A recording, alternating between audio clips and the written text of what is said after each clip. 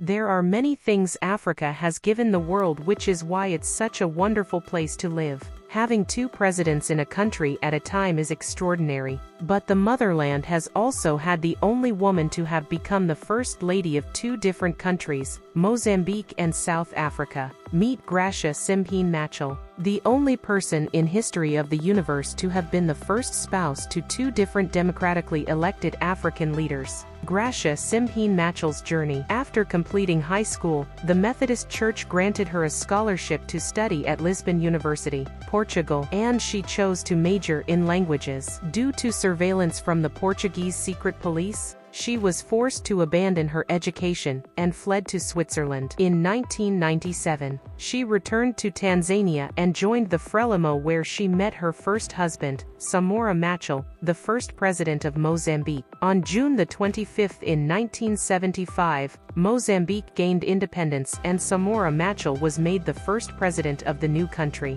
Graca Machel's marriage to Samora Machel. At sworn in as a president of the new nation, Samora Machel was a widower as his wife, Josina, had died of leukemia in 1971. In September of 1975, Graca married Samora Machel and became the First Lady of the country. She combined this position with her cabinet portfolio as Education Minister till 1986. Samora Machel died in a plane crash on October 19, 1986, and this made her to resign her post as the country's Minister of Education.